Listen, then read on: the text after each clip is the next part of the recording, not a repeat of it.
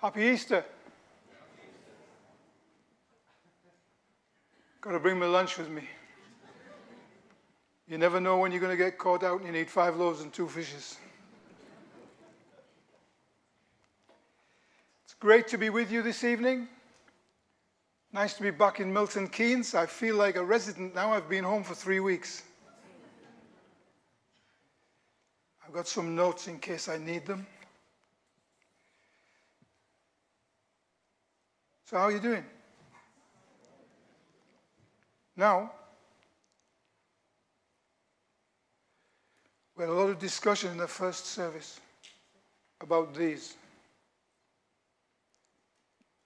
What are they called? What? Come and feel this. My hands are warmer. This is not a hot cross bun. This is a not crust bun. Has anybody else had one of these tonight? There's an infiltration of paganism. Trying to introduce a new story for Easter, the not crust buns. You might need that later, Billy.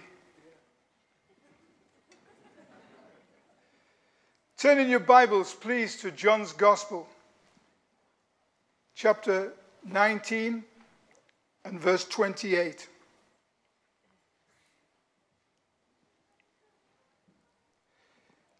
When I was invited to speak tonight, I knew exactly what I was going to talk about within about 10 seconds.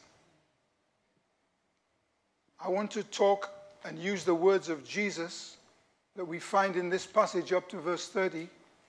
It is finished. And it is. Come on, cheer up. It is finished. The job is done. Let's read first, but as I come to read, let me bring you greetings. John was sharing with us the fact that he's so happy that the contributions that he and his wife make, and many of us feel the same, to the church is blessing people in the city and beyond. As the person who has the privilege most of the time to be beyond, then I want to tell you that it really is making a difference what you give, and thank you so much for doing it. And I convey to you tonight warm greetings from Uganda in East Africa. People there asked me, please say hi to the church. From Albania, where I was last week, and they also asked me to greet you and say thank you for all the support over the many years. And India as well. I was talking to our friends in India yesterday, and they said, please greet the church. So greetings. Can I greet people back when I talk to them next? Yes. You agree?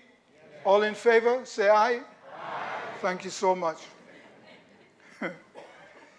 Verse 28. Later, knowing that all was now completed and so that the scripture would be fulfilled, Jesus said, I am thirsty. A jar of wine vinegar was there, so they soaked a sponge in it, put the sponge on a stalk of the hyssop plant, and lifted it to Jesus' lips.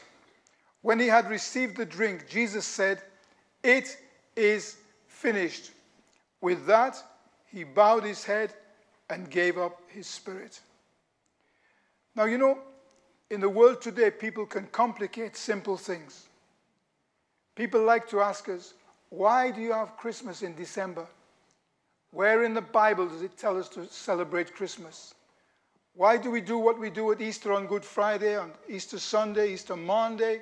What are all these things that we do about? Let's keep it simple. Let's keep it simple. The reality of our title is the reality of experience. It is finished. The job is done. Isn't it great when you complete a job? I'm one of those people, I don't go to bed and think about work. In fact, I don't go to bed and think about anything. I just sleep. And I wake up in the morning and I start work. But I'm one of those people who makes lists, because I'm a firm believer that if I write it down, I don't need to remember it. All I have to do is remember to go there and read it. Now that's the challenge, going there to read what I've written. But I make lists. And when I make a list, I put a dash next to each item on the list. That dash means there's an item following the dash. When I've completed that task and given something to somebody else, I put one tick next to the dash if somebody else has taken the job. If I've taken the job and done it, I put 2 ticks. That means job done. If I don't do the job, I turn the dash into an arrow and I carry that item over to the next day. Does this sound complicated? I didn't learn this from Google, as you can see. There would be a much more intelligent way, I'm sure. But one of the nice things that I like to do, I like to walk, by the way. They told me this new I've got this new microphone. It's an old-fashioned one, actually, because I don't want to walk around carrying the big one. So they got a new microphone for me. They told me, don't go to the end of the platform because it will make a noise. They're lying.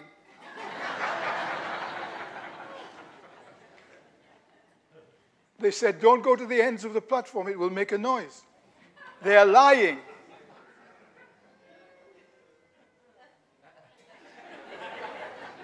Now, in the first service, there was some very clever techie there who turned it up so they got feedback, but he's at least behaving himself. Otherwise, you'll get a not-crossed bun. It's a challenging thing. It's a challenging thing to know when a job is done. It's fantastic. But when the list is still there with no ticks, no pass it on to somebody else's, no completion, when the page becomes arrows. I recently wrote on Thursday, refer to Monday, last week. That took me back to where I should have started.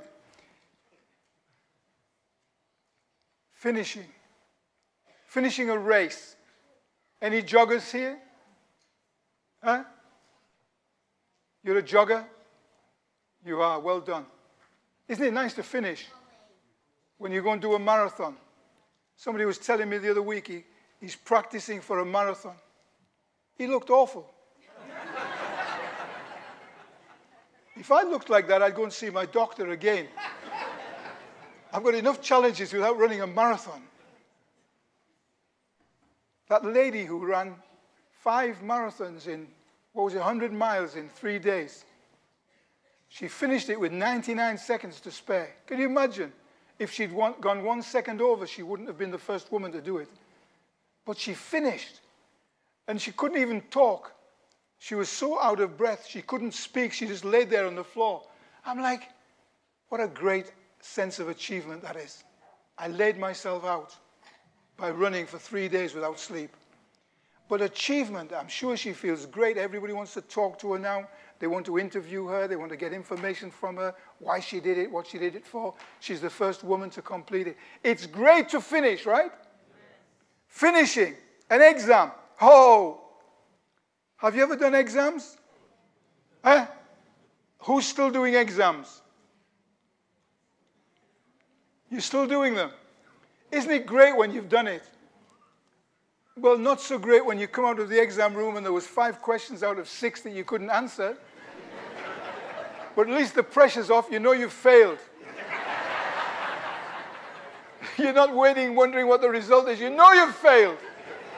I was hopeless. It's finished. The job's done. A puzzle. Now, the church has introduced a puzzle for all of us. Have you collected your puzzle at the door today? You got a puzzle? Here's the puzzle. I don't want to be irreverent about this, but this is a puzzle. First of all, finding the little wafer. I've been to hotels and tried to eat marmalade, but I can't find which corner comes up. And then you can't get your finger under the silver paper. And I've sat here on numerous occasions, and I wanted to become a Catholic. Because at least you walk forward and somebody's already opened it for you.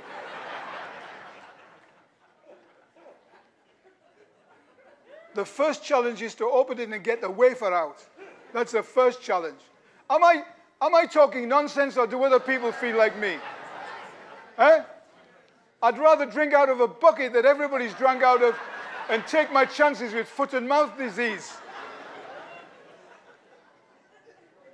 You with me? You with me? We'll sit together in one section. Not crossed buns and not this. Then when you've got the wafer out, you don't know whether you should eat it or wait for somebody to tell you something else. When am I supposed to eat it? John's coming up later. Maybe he'll help us and say, now let's eat and drink together.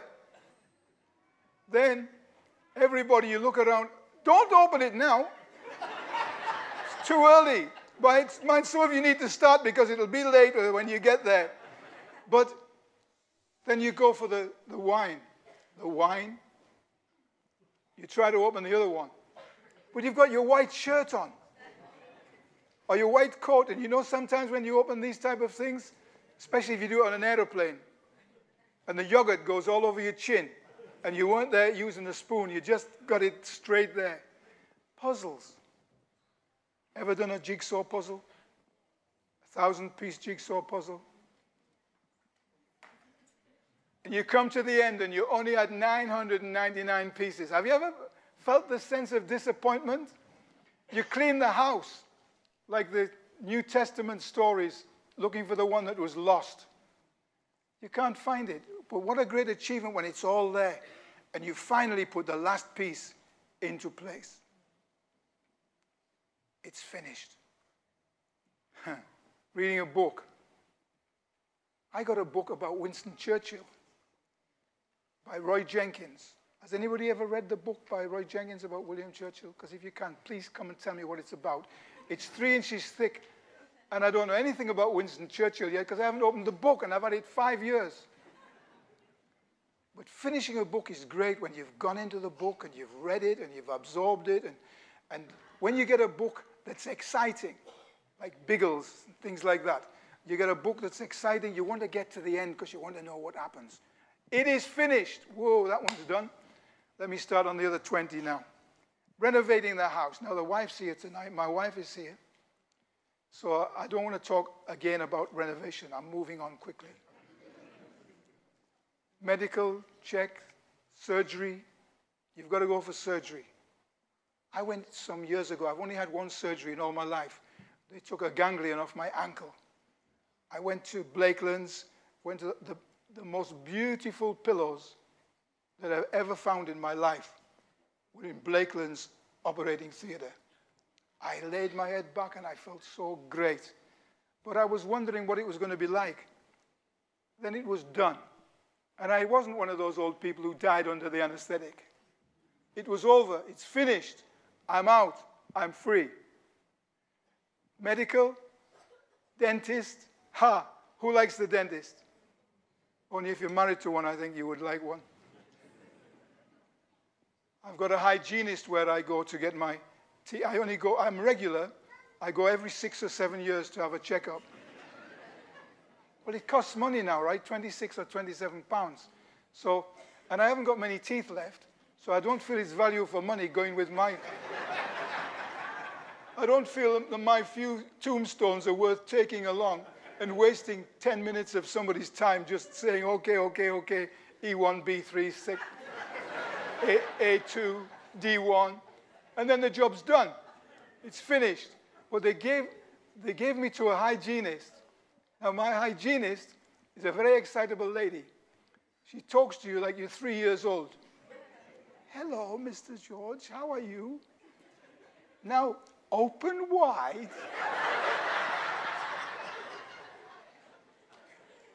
Ooh. She looks in your mouth and you think there's a ship sailing past or something like that. Open wide, and then she starts poking. Ooh, look at this. Well, I'd rather not, thank you. She just hooked it out behind my teeth somewhere. Look at this. Now, I want to introduce you to these little brushes. These little yellow, have you got those yellow brushes at home? They're like small toilet brushes, right? Very, very small ones. These little, now you remember she's talking to a pensioner. I've been around a few years. Now, you take these And what you do is you push them between your teeth like this. And you work it from side to side up. My dear, getting out of there is like getting free from prison. She's a very nice lady. I'm sure somebody likes her. But it's finished. The sense of achievement. When Jesus spoke these words, and we're going to read it again. We read it in the first service. Have you found it yet? John 19, verse 28. Later, knowing that all was now completed, and so that the scripture would be fulfilled, Jesus said, I'm thirsty. A jar of wine vinegar was there. So they soaked a sponge in it, put the sponge on the stalk of the hyssop plant, and lifted it to Jesus' lips. When he had received the drink, Jesus said, it is finished. That is one of the most important declarations in history. Hello? That is one of the most important declarations in all of history. The whole of time in this world has been devoted to God working out his plan of redemption, bringing back men and women from sin and death and hell back into relationship with himself. And Good Friday is when we remember, and we don't need to be morbid today, by the way. We recognize that Jesus suffered, he bled, he died, he laid down his life, he gave up his spirit, he suffered agony, pain, his blood was shed, his body was broken.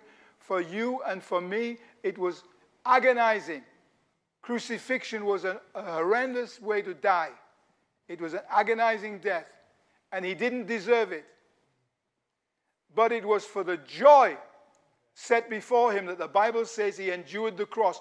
Because of today, I want to tell you, Jesus is rejoicing today on this Good Friday. Some people are going to church with their heads down and crying, and they've still got Jesus on the cross. Jesus is not on the cross anymore. If you're wearing a crucifix around your neck with Jesus on the cross, go and buy another cross. Because he's not there. He's not on the cross. I'm sorry. It may be an heirloom or whatever, but it's not a good reminder. We remember a cross that's empty because the one who hung and suffered and bled and died there was buried, and on the third day he rose again from the dead, and he's alive today. For the joy that was set before him, he endured the cross. For the joy. I never understand fully why a woman wants to have a baby. And when she's got it, I never understand why she keeps it. That part was a joke. Having a baby, the first time we had a baby, Pam was there.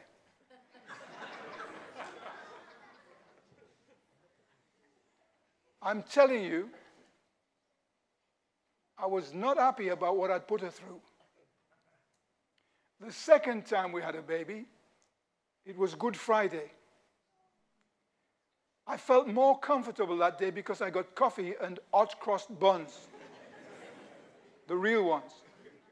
But when women have a baby, I'm sure it's for the joy set before them.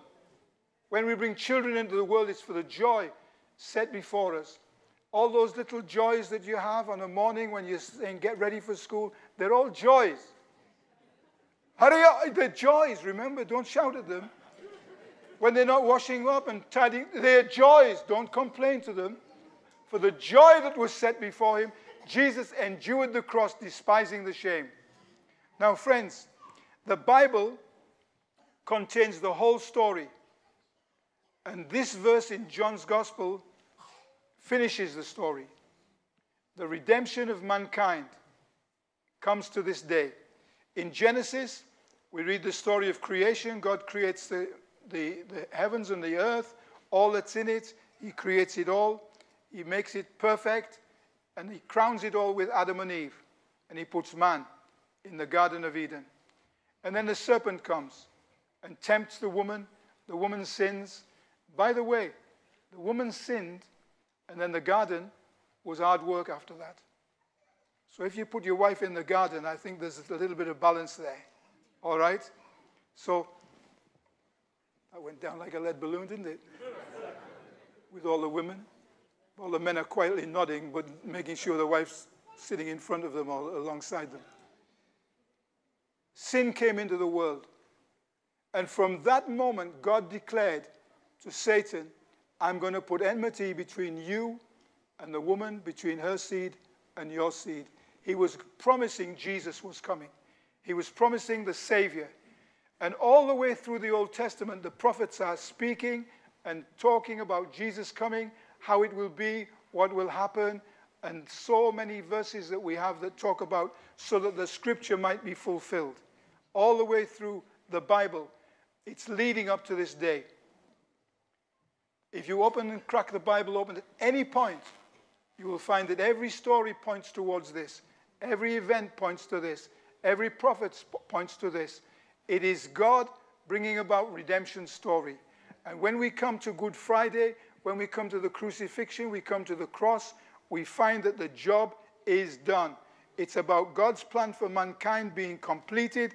The spiritual battle to defeat sin, death, and Satan is over, because God said, the one who comes to bring division between your seed and her seed will crush your head.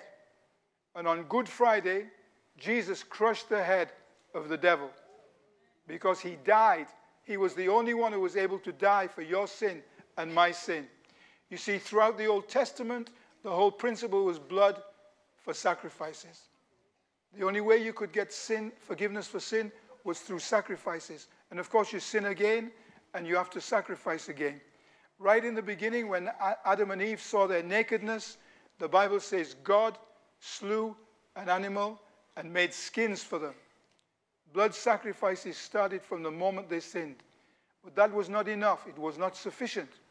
And so what we find is that Jesus becomes the fulfillment of that once and for all. He was pierced for our transgressions. He was pierced for your sin and my sin. He died on the cross to complete God's work of making it possible for you to come back into relationship with himself. Every time a person sinned, a new blood sacrifice needed to be made, but Jesus was the perfect sacrifice who takes away our sins completely, once and for all. So today, Good Friday, we've come together not to be morbid. We've come together and rejoiced, and these days I have a seat at the back. I sit near the back. Somebody's in my seat keeping it warm today. But I sit at the back usually on a Sunday, and you don't get the volume of the singing from there. But today, as I've sat here, I've heard people sing their hearts out. I almost thought I was at a football match. Holy, holy, holy. Why not? If we can shout for Milton Keynes Dons won today, by the way, 5-0. I'm not a supporter, but the boys are all talking about it in the back room. It's finished, 5-0. But we were singing today and worshiping the Lord and praising the Lord. And John has reminded us from the scriptures, heaven is rejoicing today. This is not a day for morbidity. This is not a day for Jesus on the cross. This is a day to remember it is finished. It has been done. It is done. When it was all completed, the verse says in verse 28, when it was completed and the scripture was that the scripture might be fulfilled, one more needed to be fulfilled. They offered up the drink to Jesus. He took it, and then he gave up his spirit after he said, it is finished. I don't know how it sounded, but he's dying on the cross. I'm sure he wasn't shouting, it is finished. I'm sure it was, it is finished. He exhaled his last breath as he gave up his spirit and spoke those words. But he did that because he loves you and he loves me. And he went to that cross to die. And I want to give you an opportunity today to make room for him in your life. The book of Romans says that through one man's mistake, many became guilty. But through one man's greatness, many were made good. Now, Jesus, our Savior, died on the cross for you, for me. We used to sing a song, he was nailed to the cross for me. On the cross crucified, for me he died. He was nailed to the cross for me. There's only one sin that can't be forgiven. That's the sin of refusing to receive Jesus. When the Holy Spirit touches your heart, when the message of the gospel comes to you, and you hear that you need Jesus, and you reject him, that's the only sin for which there's no forgiveness. Today I'm calling you, because Jesus is calling you. I'm calling you to come to the cross where he suffered and bled and died, and say to him, Lord Jesus, I'm sorry for my sin. I'm asking you to forgive me. I want to turn from my sin, and I'm asking you to give me a brand new start. Give me your strength to live for you, to live a life that honors you and glorifies you. Let's bow our heads a moment as we come to a close. As we close our eyes, bowing our heads, I want to ask you today, you who know that you need Jesus, just where you are, as an indication to me before I pray, raise your hand on this Good Friday, showing me that you need Jesus. Be bold, be brave. Have the courage of your convictions. Thank you.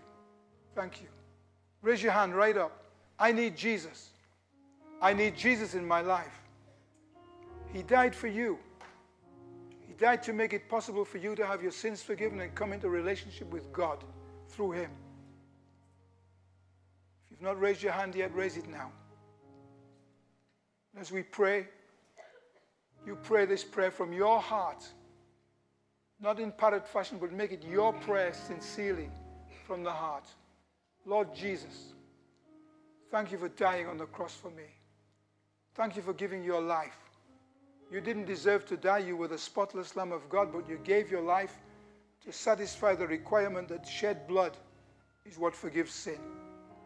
Because you were without sin, you can forgive all our sins for the whole of time. Father, you've accepted the offering of Jesus. Now accept the offering of my heart. Please cleanse my heart. Make me new inside. Give me a new beginning. Help me to know you better. Help me to walk with you day by day and talk with you and grow as a Christian, somebody who will honor your name, somebody who will be a good witness for you. We pray and ask it in the name of Jesus. Amen. Remember, it is finished. Let's say it together. It is finished. Amen. God bless you.